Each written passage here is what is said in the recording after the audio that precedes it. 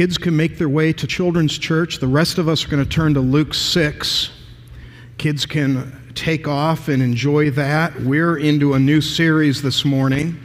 It is a series that's going to get us through the summer, but it's a little hit and miss. So if you miss one, you could always go online and check it out. And there's advantage to that because you could fast forward. Right? You're like, oh, he's getting into the blah, blah, blah. Just fast forward me. And you could hit to the good parts if you happen to find any. But even like today, so many on vacation, hit and miss throughout the summer is okay. Because what we're going to do is 11 weeks, we're going to look at the apostles, the 12 apostles. We're going to spend some time and look at each of them for this reason. We'd like to take a look at what does it mean to be a follower of Jesus or a Christian? This is what we have, is we have an opinion already formed because we watch TV and we have friends and we go to a church. So based on our limited amount of exposure to what Christian is, we have formed opinions. I don't really so much blame the world that says the Christians are very judgmental. That's usually the first thing they'll say. I get that. Kind of behind the curtain, I see that because they're doing things the Bible says not to do, and we're pointing it out. Well, that's going to make you a little judgmental. So based on their limited exposure to Christian, that's what they're going to see.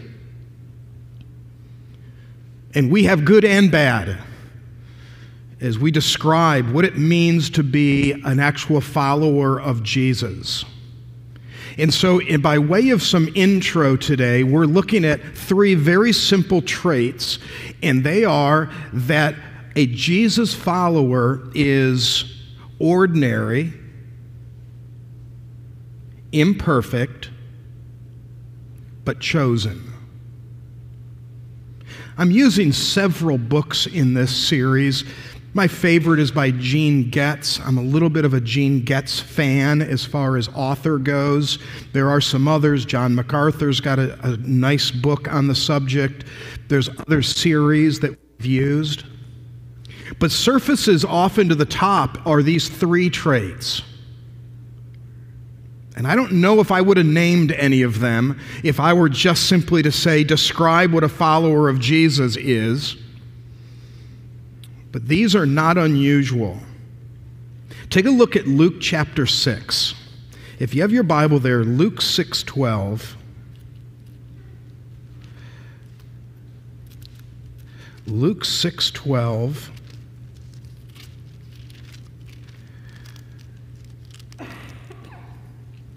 You'll see a listing here. In those days he went out on the mountain to pray, and in the night he continued in prayer to God. And when day came, he called his disciples and chose from them 12. And then he lists them. Okay, look what's happening here. You need to understand, we do as we're looking into this, some categories. There is a broad category of followers of Jesus that are the disciples, generally disciples. There were many of them. In fact, Luke 10, the only passage that does this, Luke 10 actually refers to Jesus sending out the 70 or the 72. He actually had a crowd of 70 specifically that he sent out in twos to do miraculous things and to preach the gospel. So he had this larger group of 70. Luke was probably one of them, because Luke wasn't one of the 12. So you try to figure, where did he fit? He was really likely one of the 70. So those are the disciples. But then from the disciples, there are apostles. But you would have to specifically state the 12. That's how they're referred to, the 12. You can't just say apostle, because there are other apostles. But then there's the 12. The 12 apostles, we would mostly agree, I think most Christian groups today agree that by definition there are not any apostles today. Be pretty cool if there were, because I could have a long robe, something with smoke. I would definitely pull the smoke on a stick thing. Because the definition of apostle that most accept is that they were personally called by Jesus. Personally selected and called by Jesus. That's what the apostles were. So we have this original 12, but then there are some beyond that, like the Apostle Paul. Right? He's not one of the 12, but he was an apostle. Barnabas is referred to. You know that name from Acts. Barnabas was an apostle, but he wasn't one of the elite 12. That was the important, that was the foundation. These 12 were it. In fact, the 12 were so important that when one of them went astray, Judas, drops their number to 11, in Acts, the whole machine stopped until they reselected a 12th. And then it kept going again. This 12 was pretty important. And so, for as important as they are, probably haven't looked that much into them. They're listed in 4 places in the New Testament: Matthew, Mark, Luke, and exactly, Acts. And I tricked you. So you just got on a rail there. You're like, Matthew, Mark, Luke, and you're like, well, of course, it's John. John didn't do anything normal. So it's Matthew, Mark, Luke, and Acts. List them. And they're all in a particular groups of 4. I don't think the groups of 4 ever change. The first group of 4 never change. It's Peter, James, Andrew, and John. Those are the 4. And they're listed, I think, the same. In fact, you may find a difference. If you look those up, you may find a different name, but it's same person. Just going by as we look through, find out if it's a different name, like Bartholomew is also Nathaniel. Thaddeus is the other Judas. I'd go by Thaddeus too, right? He said, Judas, aren't you the... No, I'm not that one. He's gone. I'm Thaddeus. We know some of their occupations, but not many, like 4 or 5 of them is all. And that's not very many because 3 are fishermen. So we really don't know. And you could name, what's a profession of one of the elite 12? Do you know of one? Tax collector? So tax collector, fisherman, and a zealot. Who said that? Nice. You should be down there teaching the kids. That's smart. I have it because it's written here. And some think that it was actually a position, that it wasn't a just description, he's a zealot. It was actually, he's a zealot, like business card, like a zealot. One thing that's noticed by all of them is, we're not going to call them a motley crew. That's too much. But they're all very, very different. Boy, is that not like a church? They're all very different. The conversations of those 12, I would love to have sat by the fire at night after a long day of being kicked out of a town or some great miracles, and Jesus is sitting there eating some fish, and they're just chatting. I would love to see the dynamic. I think everybody would be amazed by the dynamic of who was quiet, who dominated, who was funny, who wasn't funny, who was most sensitive. That would be a fascinating look. Well, it's kind of what our series is on. We're looking into the personalities of all of them and some traits of them that we maybe could model after ourselves. But ordinary was definitely the case. They weren't the richest in town, that's for sure. They also weren't clean with their reputation. That wasn't true either. is Henry Blackaby. How many of you have done that Bible study series, Experiencing God? Isn't that a great one, Mark? I love that. It's been out a while, but it's terrific. One phrase in there that everyone seems to repeat is, anybody in the hands of God can do what God can do. That's descriptive of these 12. Their strength was really in Jesus. It wasn't in their own abilities and their own traits. Edward Kimball is well known today because Edward Kimball was a Sunday school teacher, kind of adult youth. Well, a 17-year-old was in his class, so whatever age crowd that would be, Edward Kimball was the Sunday school teacher. And the 17-year-old, Dwight, was a shoe salesman. In fact, it's very funny. He was a shoe salesman from out of town. This is Boston. He's a shoe salesman at his uncle's shoe store. The uncle said, I'll hire you, work in the back room, stocking, and maybe sales. I will hire you, but you have to go to church. Isn't that hilarious? That's an uncle. A funkle, they call him, right? The fun uncle. So that was him. And to me, he's kind of the hero of the story, and I don't even know his name. Yes, I'll hire you, but you have to go to church. He goes to church. In comes Edward Kimball, builds a relationship, drops by the shoe store, which is so contemporary.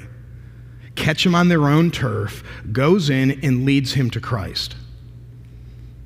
And not only do we now know who that Dwight guy is, the chain after him is quite remarkable. The shoe salesman is D.L. Moody.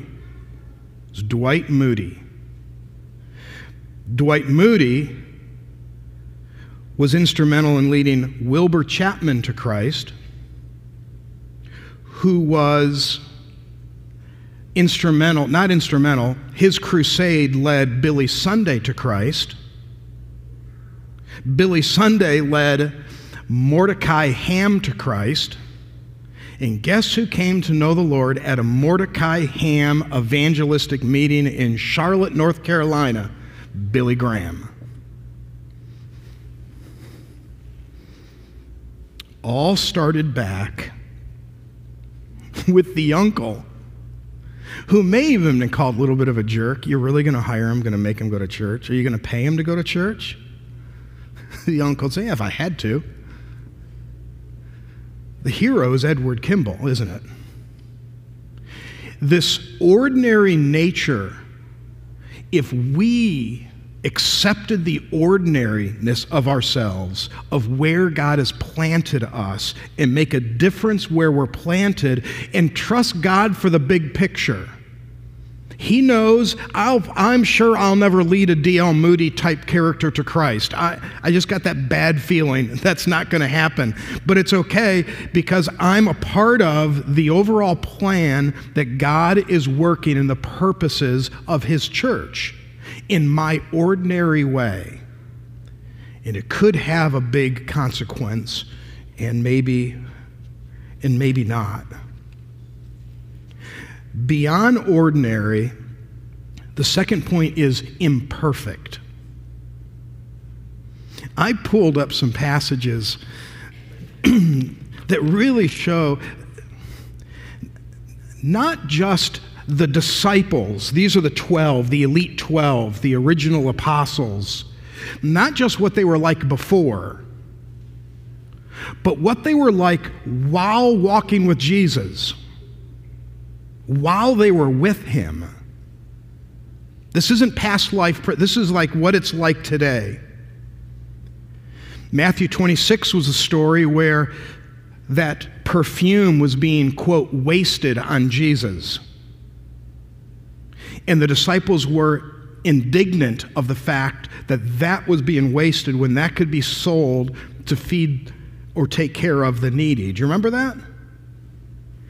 That's funny because Jesus was only grateful for the sacrifice. all 12, we're like, oh, that is a terrible waste. Think of what we could do for the poor. And Jesus going, well, here we are again. It's me with my view and the 12 of them with the wrong view. There was another case in Matthew 16. They went to the other side of the lake and they got there. It's kind of a funny passage where they were talking amongst themselves. I forgot to bring bread. And they're like, you didn't. I honestly gave you one responsibility to bring bread, and you forgot it. Well, Jesus, kind of knowing what's going on, he made a remark about the Pharisees and unleavened bread, and he was talking at a deep level about the Pharisees. They thought he was mad at them for not bringing bread. And he's like, you guys can't even follow a conversation. Like, you guys are upset that you didn't bring bread. And they're like, yeah, we should have, and they didn't. He goes, where were you? We just fed 5,000 people with bread and fish. Like, how is that possibly bothering you? Oh, yeah, that's a good point. You could do that again, couldn't you? It's like us. We're going through a challenging time in our life, possibly a health scare or a new stage of life because of a loss, and you're really struggling with finding this, and you don't know, has God ever let you down? As we let time go and you look back, He has been faithful to you. He has been kind and He's been gracious to you. Based on that, you can count on the fact that He will be kind and gracious to you moving forward. Am I right? Amen? Come on, work with me. It's the same thing they did, but we're making fun of them. No, we don't have any bread. The last Circle K or 7-Eleven was like 15 miles back. I mean, we can't even get any Little Debbie's. We've got nothing. And they literally are upset and missing Jesus' conversation about the Pharisees because they're worried about literally eating. And he goes, where is your faith? Like, I can't believe we're talking at this level. You're missing everything going on because you're worried about bread. And as I say all that, I'm thinking of myself. You're so worried about this and this, you're missing the big picture of what's going on. He's already said He's taking care of that. You're okay.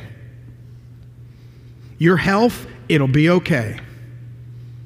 Oh, it means I'm going to get better? I didn't say that. I said you're going to be okay. I don't know what's going to happen.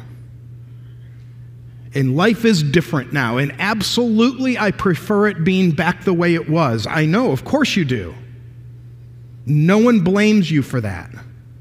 But the fact is, it is what it is right now. By the authority of God, He's allowed it, and we can trust Him with it. But His elite 12, missing the whole point.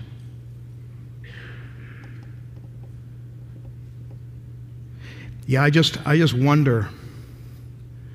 I wonder in this selection process of the 12 if maybe while He was in prayer one night where He said, hey, God the Father, did I pick the right 12? I know we didn't have last names. You know, they're going by first names. Maybe He picked the wrong Matthew. There's a lot of Jameses. Maybe He picked the wrong James. He never thought that because that's what He wanted. They were imperfect. That's what we are. So when we point that out with each other, what is qualification? To be a member, to be in good standing. What does that mean? Well, according to these 12, the standard's pretty low. They need to be ordinary, because that's what they all were. They were all imperfect. They were imperfect even 3 years into following Him every day. How's that for discipleship? You're following Jesus for 3 years. You're walking with Him. You're eating with Him.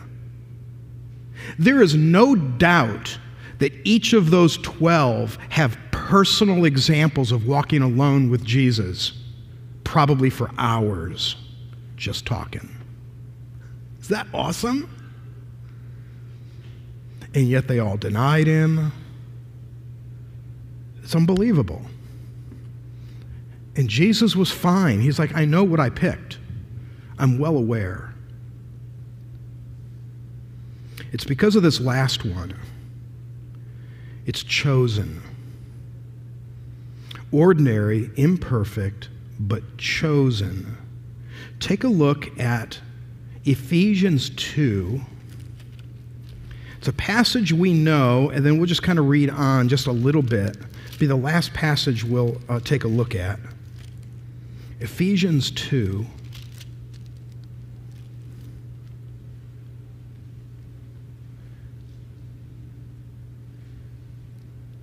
Yeah, let's start at verse 4. We're kind of in a calm, communion's produced a nice calm atmosphere. We're relaxed. Let's read a little bit more where it starts up in verse 4.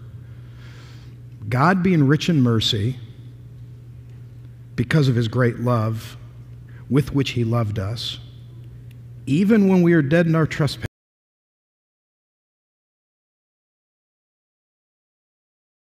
he made us alive together with Christ. For by grace you've been saved. And raised us up with him and seated us with him in heavenly places in Christ Jesus, so that in the coming ages he might show the immeasurable riches of his grace in kindness toward us in Christ Jesus. For by grace you have been saved through faith. And this is not of your doing, it's the gift of God, not a result of works, so that nobody would boast. For we are his workmanship, created in Christ Jesus for good works, which God prepared beforehand that we should walk in them. He not only saved you by grace, you didn't earn it. For by grace you're saved. His unearned, undeserved favor upon you is why you're saved. Saved by grace. For we are his workmanship, created in Christ Jesus for good works. Okay, generally, no, not just generally, which God prepared beforehand that we should walk in them. He has prepared you to do the good works of which he's prepared you to do. We're chosen. 1 Peter says we are a chosen priesthood. You've been selected. So out of the 12, it's similar. He didn't pick your family. Many of you, he picked you out of your family because no one else in your family knows the Lord, and you don't even understand that to this day. I'm always fascinated by that. That it's just strangely somebody. Or the opposite. Many in your family know the Lord, but there's one holdout. They are just not interested. They don't even have the same values that you have. It's just, there's no connection. And you want to see somebody who's a workmanship of God, who's chosen by God to do good works, and then you see somebody who just doesn't even seem to be on the radar of God.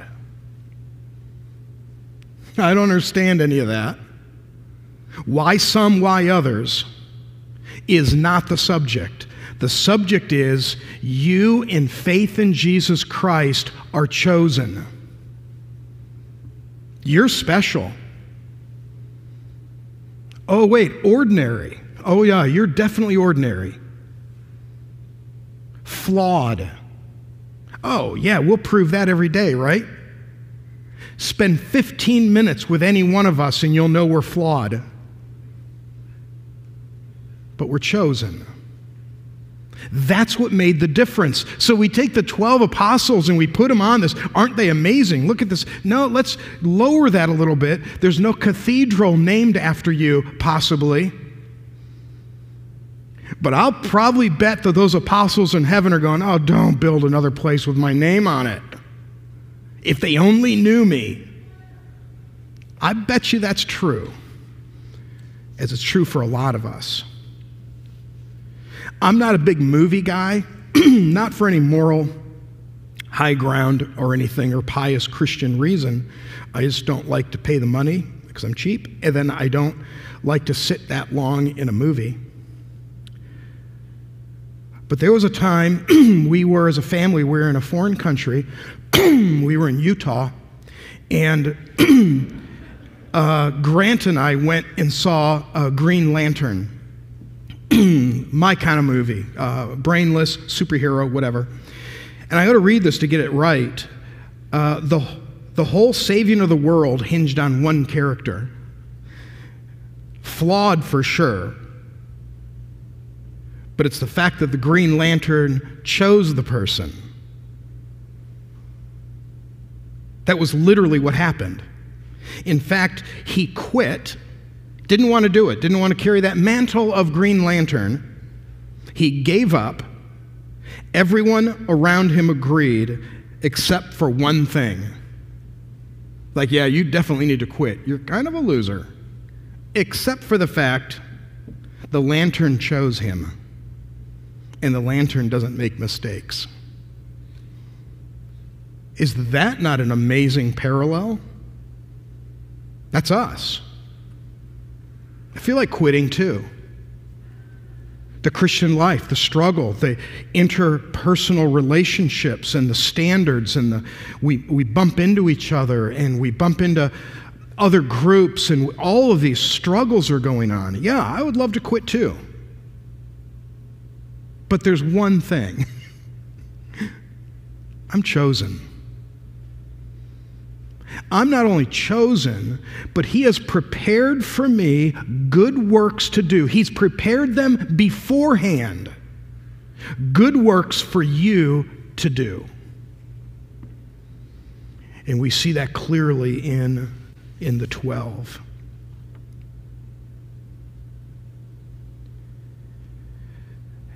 It was the time of Constantine, 3rd, 4th century AD. Nobody looked into the apostles till then. Isn't that interesting? 300-400 years, nothing written about them, nothing really known about them.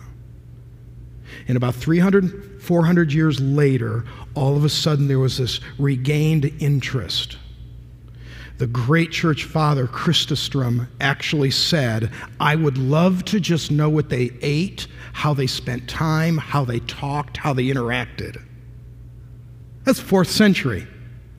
And then came all of the exploring and figuring out, and that's what we're going to do for the next 10 weeks. We're going to take each of these characters and we're going to look into them and see what could we learn from them. But I'll tell you, the biggest thing that we learn right off the bat is that they're ordinary, they're imperfect, but they're chosen. If you aren't certain of your relationship with God through faith in Jesus Christ, I don't want you to leave until you know that for sure. Bank that. It's not just coming here, and it's not taking communion, it's not giving to the church, it's not being a member, it's not doing good things. It's faith in Jesus Christ, for by grace we're saved through faith. Please know that before we move on. But then the rest of us, you're chosen. And the one next to you is chosen too, so maybe lighten up on them. They're chosen too. They're imperfect. You don't need to point it out. They point it out enough in their own life. They know how imperfect they are. And they're ordinary. Get it. That's okay too. But we're chosen. God has a special task for every one of us in our being chosen. Let's pray. Let's bow in prayer.